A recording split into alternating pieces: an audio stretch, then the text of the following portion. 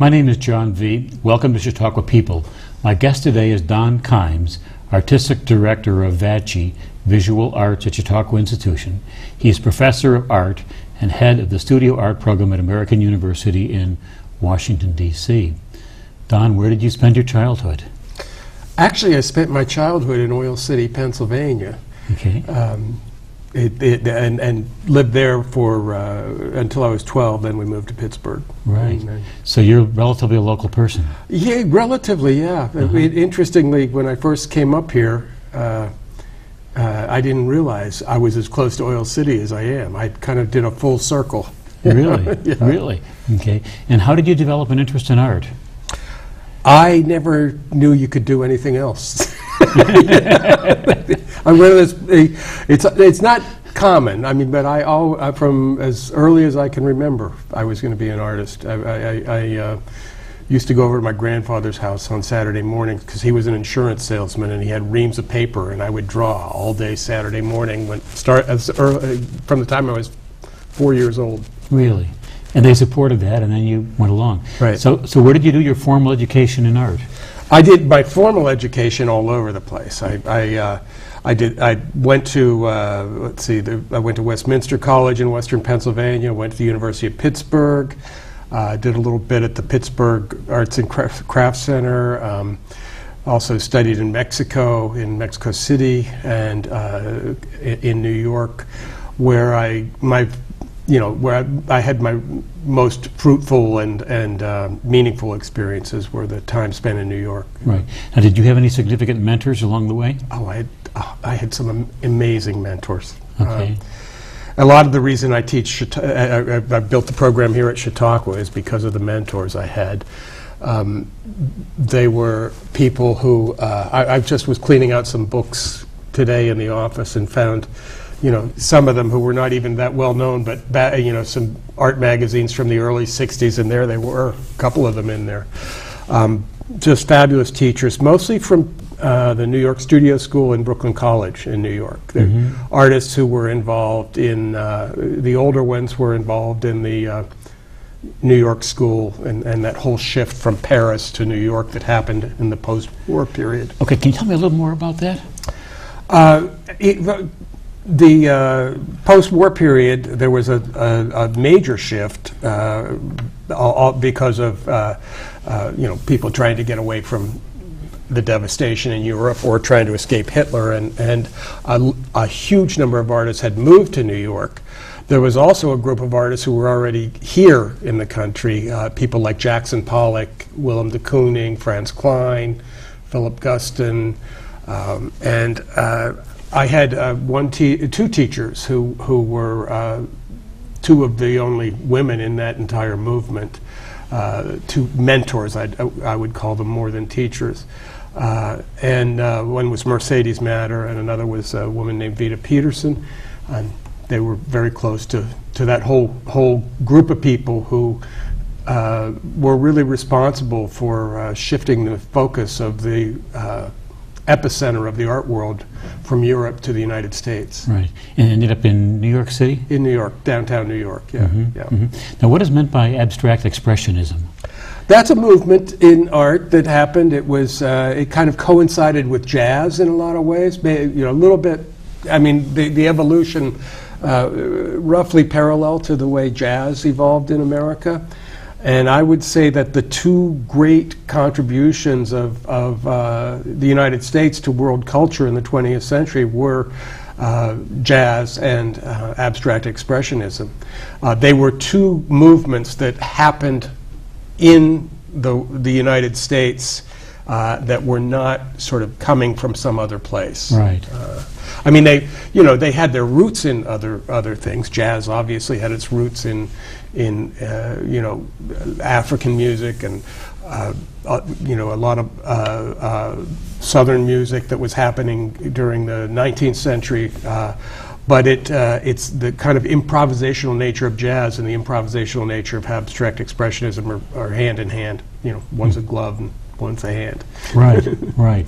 Now, how did you find your way to Chautauqua? I had been living in New York. As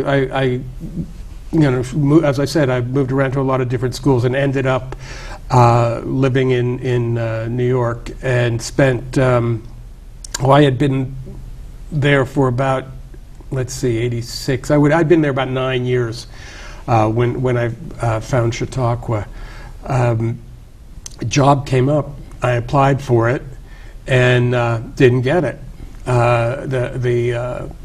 But I stayed in touch with Dick Reddington, and the person that they hired ended up deciding she just couldn't do it, and after a year left, and Dick said to Esme Thompson, she's at Dartmouth now, and she's been a friend ever since, but he said to Esme, can you go through all those resumes we looked at and see if there's somebody I should invite to take your place then if you can't stay? And she went through and she said, why didn't you hire this guy? Right. So I was offered the job. I didn't know where it was. I got on a plane, came out for the interview, went back to New York, and kind of forgot about it. And a year later, he calls me up and says, "Are you interested in doing this?" And I said, "Yeah, I am. It's a summer thing, and I'd love to do it. The problem is my wife's having a baby when the same week you are opening, but I'd love to do it." And then I actually was visiting my grandparents that weekend and in Oil City, and I said, "Oh, I got this summer job at this place called Chautauqua," and my grandfather said to me, "Chautauqua? I know Chautauqua. I go muskie fishing up there." And I said, "Muskie fishing? I didn't know it was near you." And he said, "Yeah, it's like 50 miles up the road." And he said, "Your grandma and I were married in Mayville in 1923 or something like that."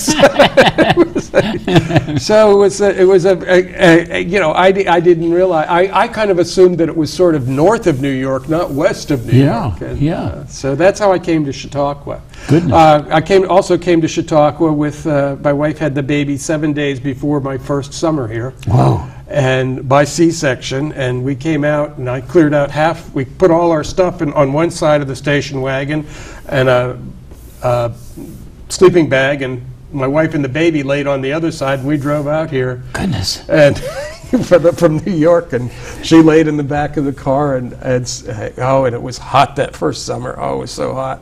Baby had colic. The only thing that would calm the baby down, his name's Jesse. The only thing that would calm Jesse down was when he had colic, we found out, was to the great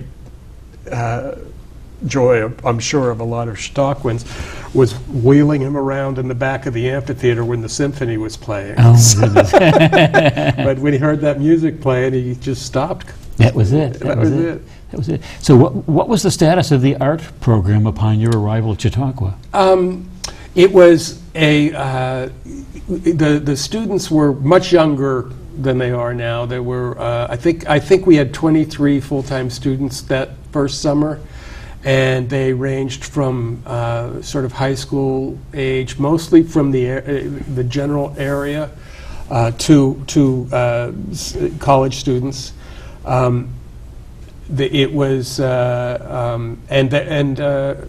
The building itself was just in terrible condition. I mean, we could step through floors. There were beams separating from the ceilings. The building was in very bad shape. And in a short period of time, we established a pretty major reputation for the school and started attracting students from all over the country and eventually all over the world.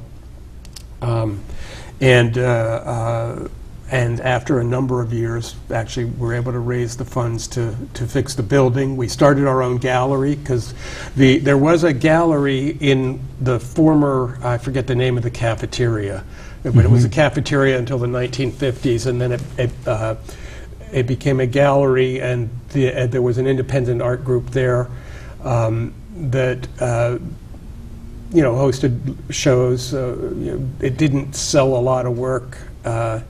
And again, that building was in very, pretty bad state of disrepair. Over the course of a number of years, we started a campaign, raised money, and I convinced the gallery to join with Chautauqua and become part of the visual arts program there. And then a few years later, we discontinued the gallery that had been established through the school on Bester Plaza, and moved that space into the Fowler Kellogg, what's now the Fowler Kellogg Gallery. But we raised a lot of money and completely repaired that fabulous Fowler Kellogg building. We completely redid the School of Art, and we essentially built a new Stroll Art Center, and have what is, without question, the finest gallery of any summer art program in the country. Yeah. That's terrific. Now, I visited the school during the open studio night and had a terrific time. Yeah. And how do you recruit your students?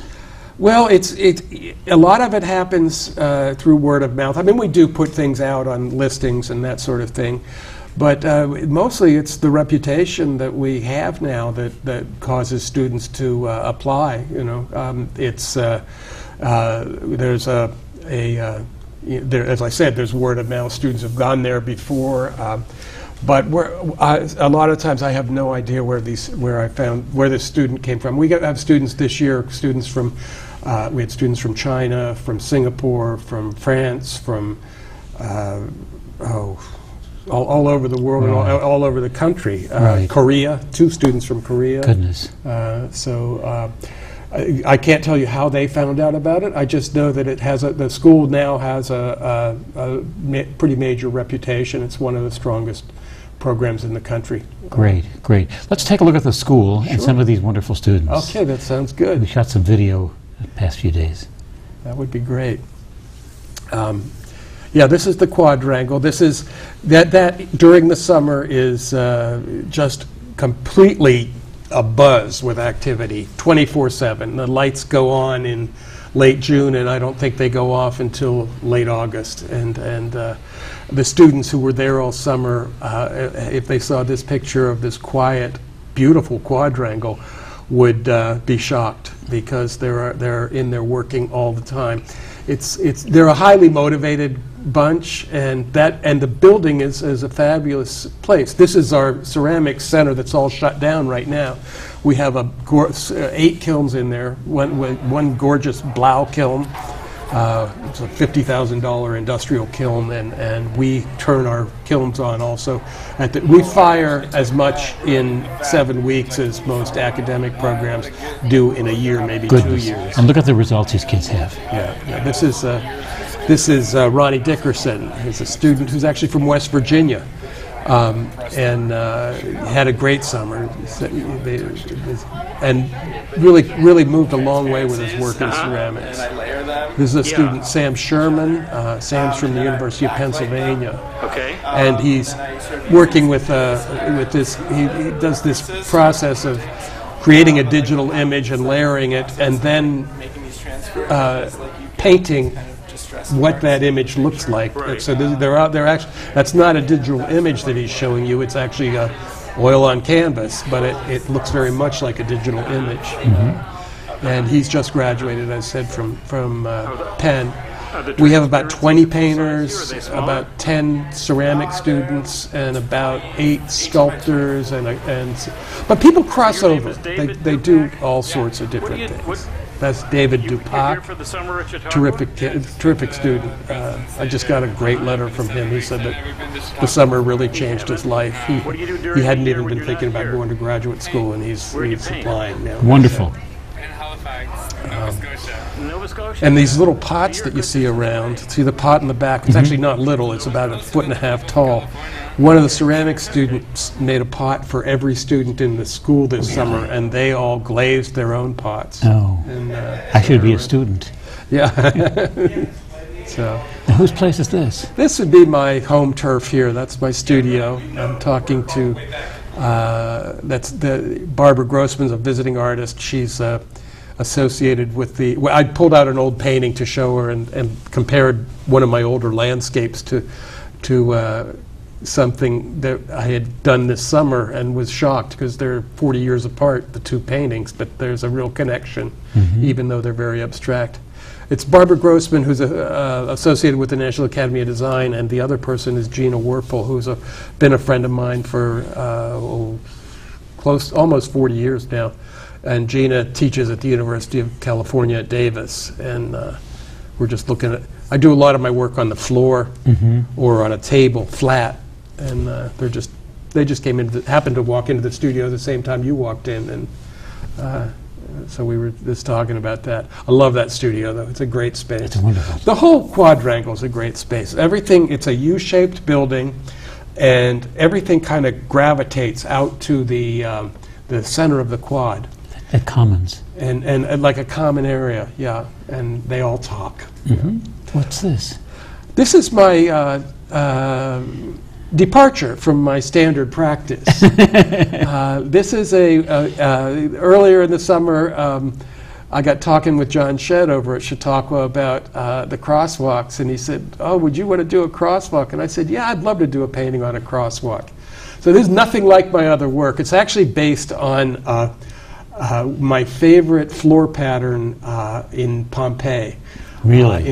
Of a Roman mosaic, and I kind of took that floor pattern and riffed off of that. When I look at that, I thought Monticello, the floor pattern there. Yeah. It's not a replication of that, but same kind of thing. It's the same kind of thing, and it's actually a pattern that shows up in a lot of different cultures. It is. It kind of spins, and it becomes three-dimensional. Everybody says, "Oh, perspective was invented in the Renaissance." No, perspective existed long before that.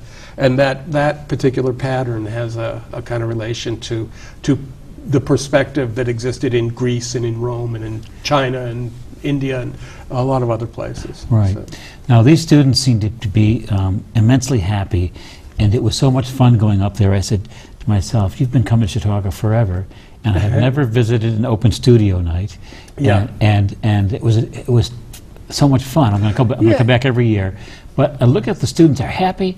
They're upbeat. They seem to be very cooperative. What are your academic goals for the summer program for these kids? Well, actually, one of the goals really is, not to create a situation where they're competing with each other, right, but where they're instead supporting each other. I think that notion is sort of how one survives as an artist. Your peer group is so important to who you are for the rest of your life. Like with Gina, who I mentioned there, right, having known her for 40 years, right, I met her in school. Right. And she's was part of my peer group then, and she's part of my peer group now, 40 years later. And that's a point that I impress on them pretty heavily in the summer. And they tell me at the end of the summer, I kind of thought that was kind of strange that you were saying that, or that I was listening, but it's so true. I know these people are going to be part of my life forever now, and they support each other. They care about one another, and it's what keeps me teaching. Right, right. Now, what do we do to encourage those peer relations during the years? I think about housing or the eating or and the like. Oh, you mean after they leave? No, there's summertime. In the summer, yeah. It's really, the whole thing is just a bunch of younger artists coming together with a bunch of artists who are a little more experienced. In the academic world, we call them students and teachers. I learn as much from students, though, as students learn from me. And so I feel like as a teacher that what I can give to people is really using art as a way to understand life. That's what I really try to teach. Right, right. But they live together, they eat together, they work together, and so does the faculty. So it's this intense 7 weeks of common struggle and shared experience.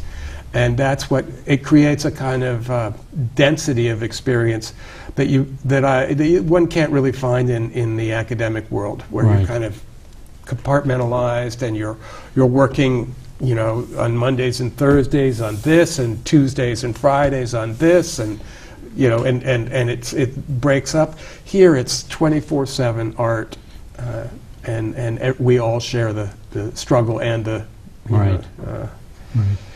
Do you attempt to introduce any new items? So for example, in music, the students have certain pieces of music they're expected to play at certain ages along the way as an undergraduate. And then traditionally when they would do a summer program, it's to do something different. So for example, we're doing jazz at Chautauqua this week.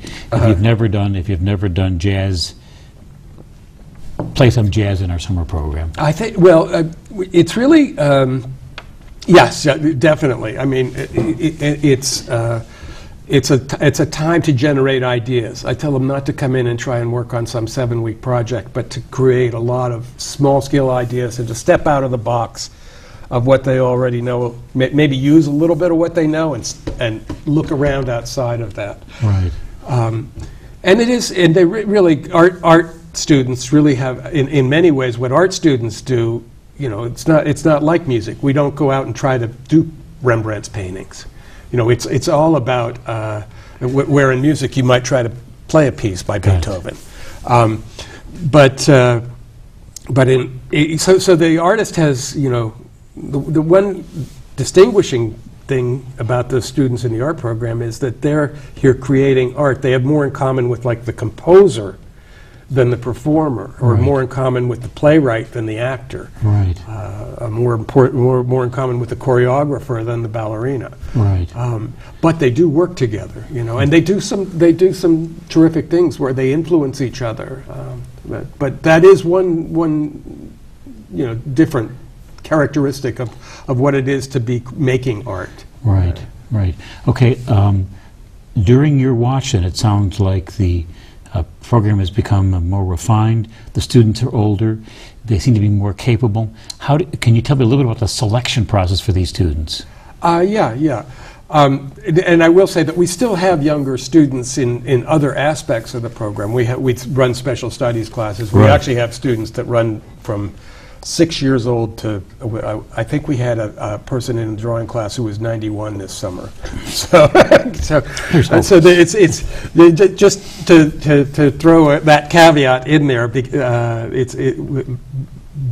It is a broad-based kind of overall program. However, in terms of this focused 7-week program that I'm talking about, rather than the 1 or 2 week classes that people tend to take at Chautauqua, in the 7-week program, the selection process is they put together a portfolio and they download it online into SlideRoom, and they write an essay, and they get a couple of references and a resume, and they submit all that online, and then I spend days and days going through all of it and picking, you know, 37 people. Right. Out of how many applications typically? We're probably running, I'd say,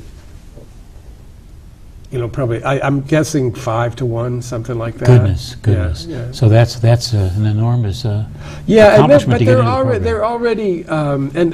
They're already kind of self-filtered anyways. You know, these are people who have already, they're not kind of trying to decide about being an artist. They've already been filtered at that level. They either are already in graduate school, or they want to go to graduate school, or are out of graduate school. Right. I talked to several of them and was surprised to see we completed bachelor's degrees, full of fire, and and they were ready to do serious work. Yeah. And I don't look at I look at the work first, though. So that's why there's a range from tends to work out to be some of the best undergraduates in whatever program, through students who are graduate students. Right. Now, the program has changed substantially during your watch here at Chautauqua, and it seems like an immensely better program than it was upon your arrival. How do you see art education on the collegiate level changing in the future? How do I see? Boy, that's an interesting question. Of course, technology is a big deal. I'm working right now to bring more technology into our program. It's difficult when you have 230 inches of snow and no heat in the buildings in the wintertime. But we're making progress on that front. I'm pretty sure we'll be bringing some digital media programs in, and some time-based media, video, that sort of thing, next year. And on the collegiate level, how has it changed? Well, first of all, art is relatively new to the collegiate level.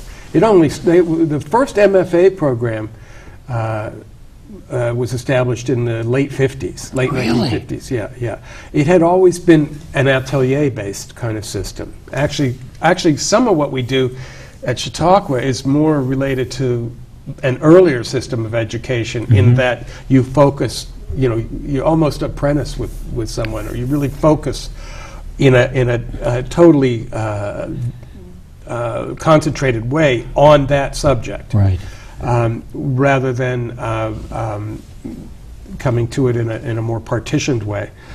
So art in the schools is universities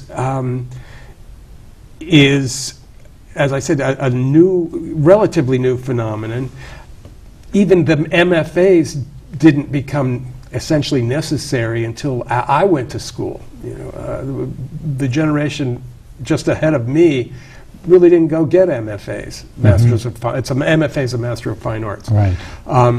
So it's always kind of that the art program's always, in many ways, the square peg in the round hole, or the other way around, in an academic setting. But I think it generates a lot of new ideas for universities. I think a lot of people look at what art programs do because they don't do things the way more scholarly disciplines do things. Right.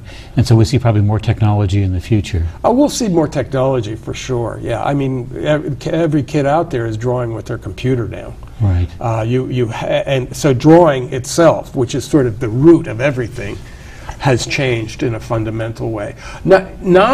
It's not been discontinued. We still draw with charcoal and pencil and paper and all that kind of stuff. But you have to know how to manipulate the computer too. You have to know how to work on the computer. Have to is kind of a strong thing. There's always an exception to that. Right. But it is a big part of where education goes now. Right. And it's the same kind of, there are people who say, oh no, it's not painting anymore. But there were people 500 years ago when they went from panels to canvas who said, oh no, it's not painting anymore because we're putting it on canvas. Or there were people 150 years ago when photography was invented who said that was the end of painting. Or 100 years ago when film was invented. There are always technological advances, and it doesn't end painting itself or art as we think of it. It adds to the ability to express yourself. Right. I do a good number of documentary projects during the year, and I thought to myself when I was talking to the students, I wish I could hoodwink a couple of them into helping me with some editing. And particularly with the color corrections, is what pepped up the video in your studio there, and that's just the nature of the process. And thought they would also have some good judgment about length of runs and the like, and thought the same kind of skills were significant. I can't believe it. We're almost out of time. Holy cow! Can you believe it? What else do we need to cover? Oh, I don't know. Whatever you want to cover. Just give me a couple more words about Vaci and how it was formed. Vaci, okay. Now you pronounce it correctly. Vaci. Vaci. Yeah. Okay. It stands for Visual Arts at Chautauqua Institution. It's the galleries, it's the School of Art, and it's our Visual Arts lecture series. It was formed because I wanted all those things to come together under one group. It was given the name Vaci because I got a phone call on a Sunday morning after this had all been, or a Saturday morning, after all this merger had been approved by the Board of Trustees, and I got a phone call from Marty Merkley and said, "You've got 10 minutes to give me a name for this new organization." I said, "Call me back in 10 minutes with a name, the board is meeting." And I had just come back from Italy. I spent a lot of time in Italy, and I work with a program called SACI, at Studio Art Centers International in Florence. And I was just going through acronyms in my head, and I thought, VACI. Vaci. That's it. I called him back and said, "It's named Vaci," and it's the name's, it's stuck. That's terrific. It has a nice ring, Great. This has been great fun.